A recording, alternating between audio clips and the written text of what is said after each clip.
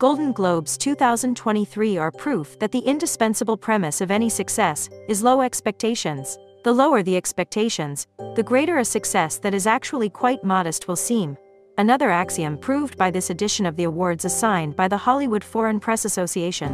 And expectations could not be lower than those for these Golden Globes. To get an idea, in the days immediately preceding the Beverly Hilton ceremony, many newspapers, magazines, and websites wondered whether actors, directors, screenwriters, cinema, and TV professionals in general would really show up at the Beverly Hilton for the aforementioned ceremony. And the answer to this question was always the same. It is not said, maybe yes, maybe not, maybe, who knows.